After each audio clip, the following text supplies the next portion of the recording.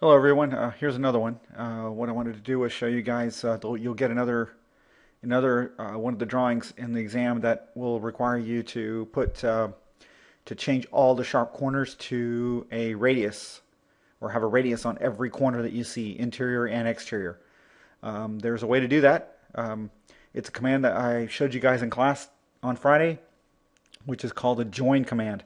Of course, let me explain one more time. The region command is used mostly for data collection, which means for mass prop, for centroid, for area, for volume, things like that. That's what the region is used for. The join command actually allows you to edit the body after it has been joined. I mean, you can do things with it, like add things to it or offset it. I showed you that on the pool. I won't do one for the pool because that's an easy one. But essentially, a pool is you're offsetting it out, and we need the area of the pool, of the little sidewalk inside there. I might do one, but just hang in there, and I'm trying to do these quickly and short, make them fast. Okay, so as you can see, let's get started. As you can see, this is um, each piece is essentially a single line. You can see that.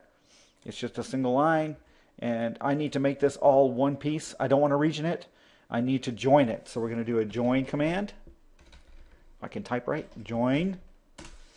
As you can see, I can pick each one individually or just put a window around the whole thing.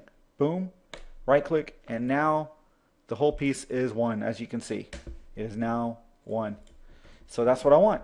Now what I want to do is I'm going to going to use a fillet command. Fillet, F for fillet. And in that fillet command down at the bottom, you've got to make sure you define a radius. So we need to do R to call out a radius size.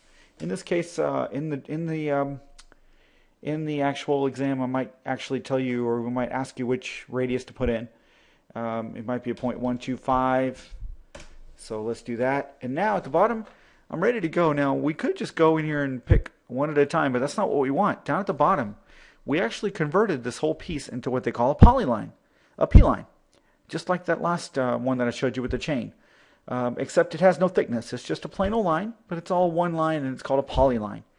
And of course, down at the bottom, you can see there's a polyline option, and that's what we want. So we're going to pick P, and it asks me, okay, fillet, select the 2D polyline. Well, I'm just going to select one. There it is right there. If you notice really quick, it actually added the 0.125 fillet all the way around. All of them have radiuses in one click. Isn't that sweet? And again, let's say I don't want to have, let's say I want to change this.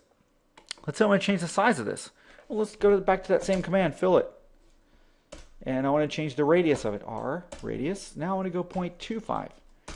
And down here it says, again, I need a polyline. So P, because all this is still a polyline. And now I'm asking for a P. I'm going to pick that. And guess what? Everything changed instantly as one polyline. Now also you will have a problem if the spacing here is too close and a quarter or 0.25 radius doesn't fit. It will leave it as a sharp. Okay, so you have to inspect it for a second, do a quick little glance over to make sure that everything did change correctly.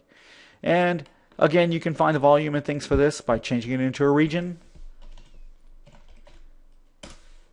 We pick a region, and what do? Area command. And down at the bottom, we want to say we have nothing to really remove. We want to add, there's no holes in it. So we're just going to say object.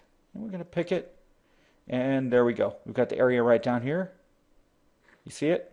Right there. And F2 to see it. And total area right there.